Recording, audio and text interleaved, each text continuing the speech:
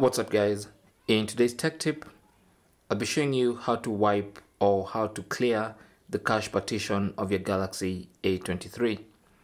Now for this one, we'll need to put the phone into recovery mode. And to do that, you need the USB cable that came with your phone. Now plug the USB-A side onto a computer, which is turned on, and make sure it's a computer and not just a charging outlet. It has to be plugged into a computer. And then plug the other side into the USB Type-C port of your phone. And with that done, go ahead and switch off your phone.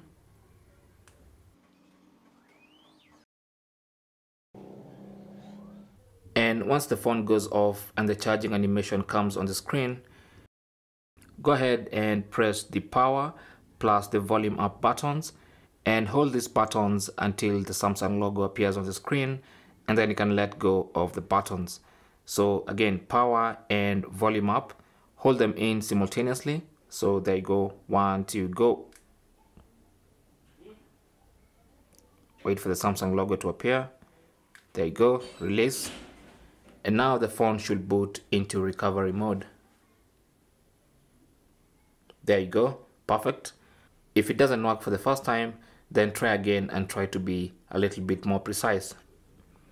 Anyway, while you're here, there's no touchscreen operation, so everything you're going to do is going to use the buttons. So use the volume up and down buttons to scroll up and down on this menu.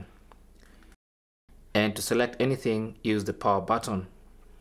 So in this little menu, we are looking for Wipe Cache Partition. So we have, there you go, so Wipe Cache Partition. So to select that, use the power button on the side. So press the power button.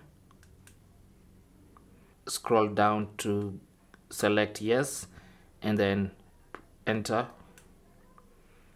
And now it's in the process of clearing cache partition. And once it's done, it's going to tell you the cache wipe is complete at the bottom of the screen.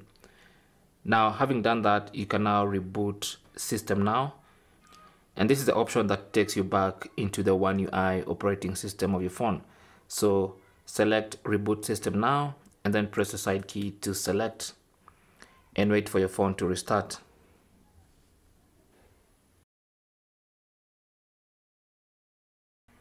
So the phone starts normally, and there you go.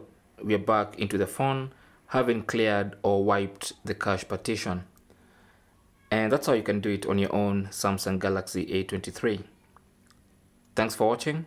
Leave your comments and questions down below, and good luck.